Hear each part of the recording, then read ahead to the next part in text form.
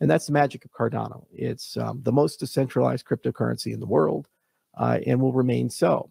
And we're demonstrating to the entire cryptocurrency space, real time, how to build a decentralized government.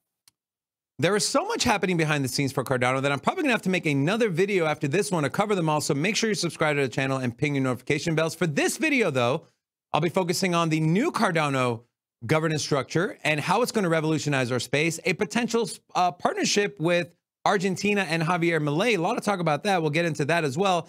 And a product that many Cardano fans, including myself, have seemingly been asking for and wanting from Charles Hoskinson. And he has all but pretty much confirmed it in this same video that I showed you. We'll get back to that towards the end of the video. Now, before I get into the Argentina potential, I know a lot of you have been discussing on forums, on chats, on X and Twitter. I need you to understand the importance of the upcoming changes to the governance model on Cardano. So I point you back to the video I just showed you a clip of, and this is where Charles is talking about the Chang hard fork and kind of what it's going to entail with relation to Voltaire. Has a whole bunch of stuff inside of it, Plutus v3, but most importantly, SIP 1694, which is the governance framework for Cardano. And it's a blending of three concepts together. So there's democratic representation, so democratic consent. So these are the D-reps, the constitutional committee. So that's the on-chain government, as well as the stake pool operators. There's institutions, and institutions are things like the members-based organization, Intersect, the Cardano Foundation, et cetera, that are basically by and for the people. And then you have, finally, the constitutional representation. And so that preserves the integrity of the system. So in the beginning, there's... So a lot of stuff to unpack there, right? This is something Cardano's been working on, something that everyone's pretty much excited about, something that no one's really doing. But how is it going to affect Cardano, the community? And I know a lot of you are saying, hey, how is that going to help the price, right? Price of Cardano is sitting at 45, 46 cents. At the time of recording, we're watching other altcoins skyrocket in price. Cardano hasn't really done that. So what is this going to help it with? You might be asking the question. Well, think about this. Collaboration, people banding together, right? People want to serve a purpose. Think about the game Sims, right? Sims, this was years ago. Why did people download a game? Why was it the most popular game? Because you can create a whole separate world. You're part of a community. Think about all the communities on X, all the sub-communities on Reddit. People like having something that they can call their own. And if I can buy some ADA tokens, be part of the governance and vote or be a delegate or apply for the constitutional committee, it gives more reason for people to come into the ecosystem. And once those keys get handed over to the community, there's really nothing else that the Cardano Foundation and Charles Hoskinson are going to have control of as far as what gets approved, what doesn't get approved, especially when it comes to Treasury. And we'll get into the Treasury a little bit later. Now, I want to share with you another clip of this video where Charles talks about the two parts of the Chang hard fork, and the most important part being the second part of it, which we'll talk about the importance of that here in a second, but listen to him here again. So Chang has two hard forks, should the stake pool operators approve it. One is to implement Plutus v3 and all of the SIP 1694 logic with the D-reps turned off as a governing body, but registration turned on.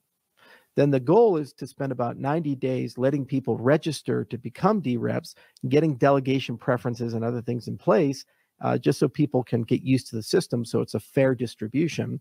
Then turn on as an additional hard fork using the Constitutional Committee, the D-reps. And at that point, you have a fully functioning government. You have the D-reps, you have an interim constitution, and you have the Constitutional Committee and stake pool operators.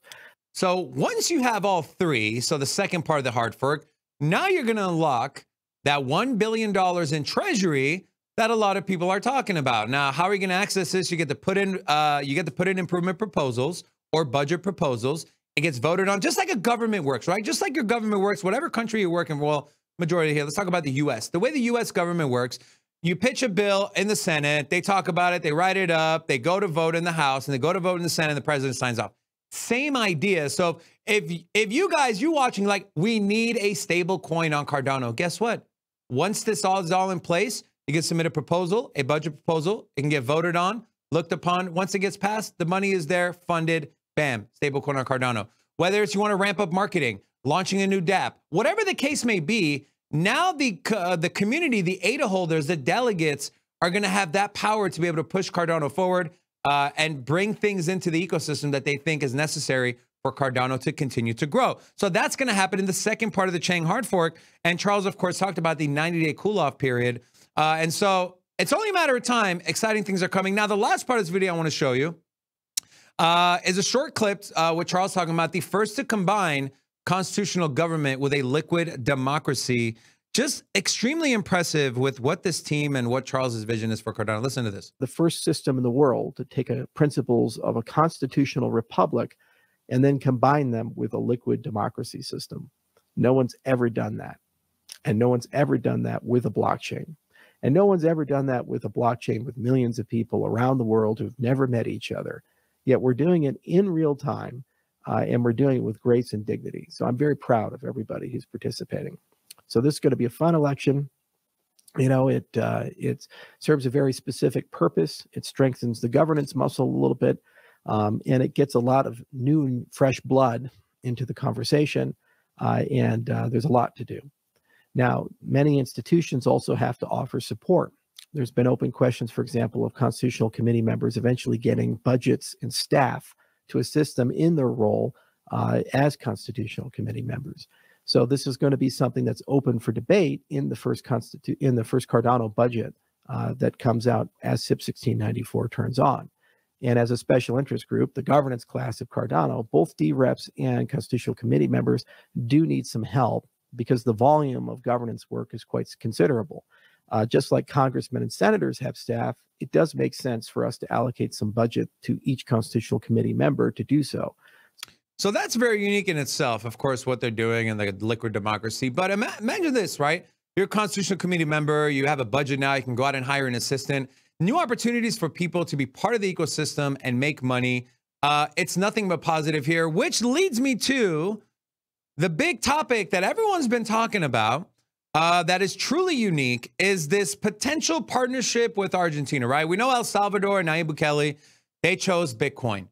Can we see a country like Argentina choose Cardano? It makes sense since Milei is a for the people president, and we know that Charles is a for the people crypto founder, as he does everything different than what some of these other projects do, these VC-backed projects that run up in price a lot. And then so no one in their right mind is going to take the time, put in this kind of governance framework, which immediately doesn't bring any value to yourself or the ecosystem as a whole. But Charles's vision is a lot grander. Now, this headline I want to share from CoinGape. Cardano's Charles Hoskinson draws interest from Argentina president amid crypto talks.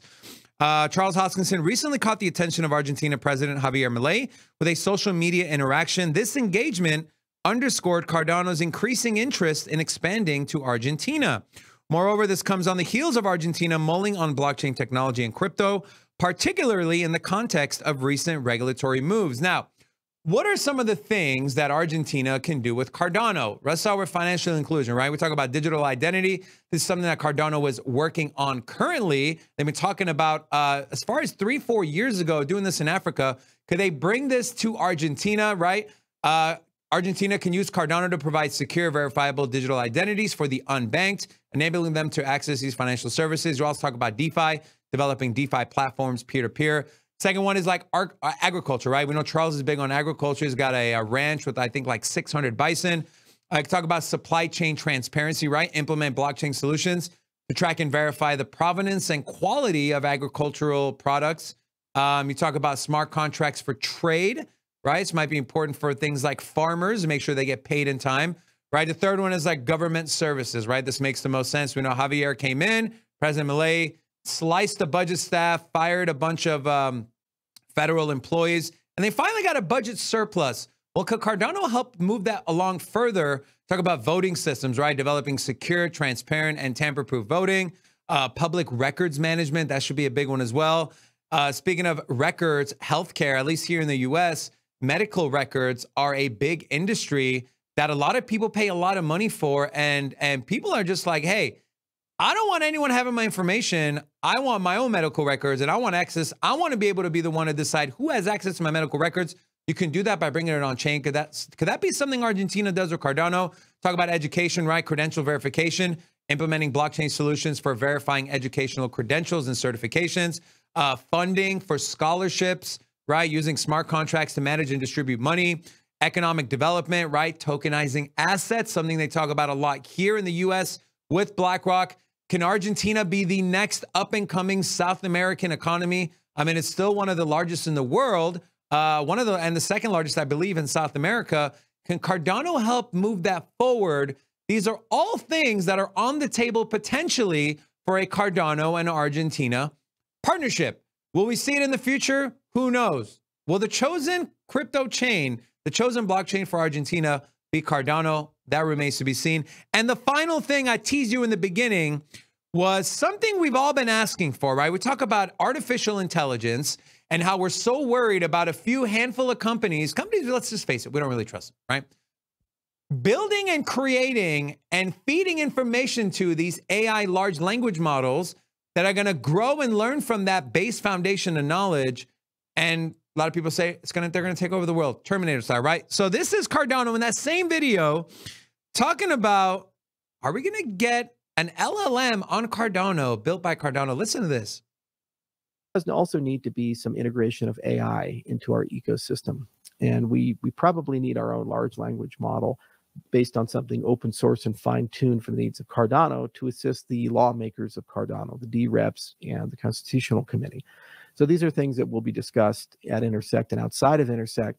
And of course, we'll try to find ways to work them into the roadmap and budget. Yeah, we'll find a way to make it into the roadmap and the project. So this is super exciting.